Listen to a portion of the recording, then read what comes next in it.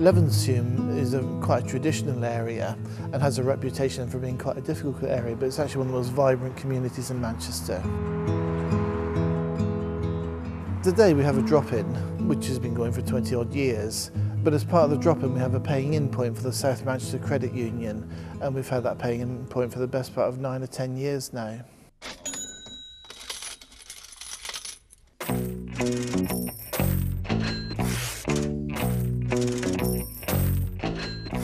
A credit union is an organisation through which someone can save money, and it's an organisation through which people can get loans at very low interest. And we now have something like 1,500 members throughout South Manchester. It started off as a coffee morning for all these years ago. People just drop in, and then when Les came and the credit union opened up, so it's a matter of, so it's coming in, we're quite busy. Well, you pay a £1.50 membership fee, and then you put in £1 or whatever you can afford. I think you've got to put £1 in, and you can do it as little or as often. You know, you don't have to do it every week, but I do. I make it part of my routine that I put money in every week. Lovely, thank you. Thank you very much.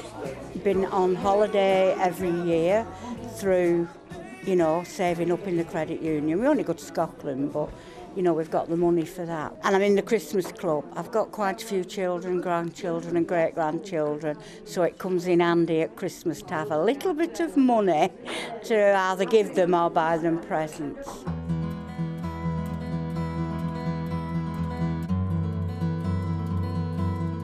There's clearly people who've escaped the loan sharks as a result of becoming part of a credit union and saving, getting loan through the credit union. We've seen people who couldn't get accounts with a bank or a building society.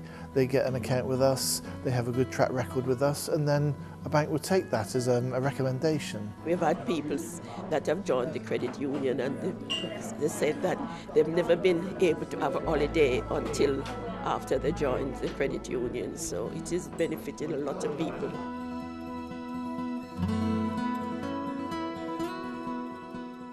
One of the things I love about St Peter's is that it's a very strong church, but it allows me to get involved in things outside of the church and maybe in the wider community. But in the end, what really matters is relationships, and our relationships with each other and our relationships with God.